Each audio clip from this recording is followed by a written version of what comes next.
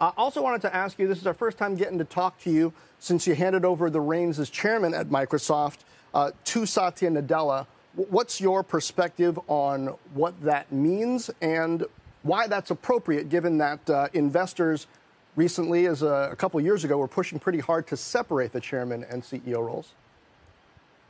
Well, for me, I think it has more to do with the performance of the company under Satya's leadership than anything else. And that is, in my opinion, he's earned the right to be chairman of the board here. Additionally, I have a philosophy about board service, which is I don't stay on boards until I'm 90 years old. So at some point, I will transition off.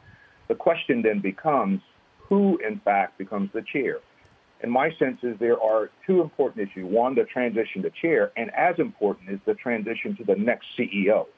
And we're not sure when that's going to occur, but I sure want Satya to be around to manage that process, just as I did in the last cycle. Great perspective. Could only get it from you.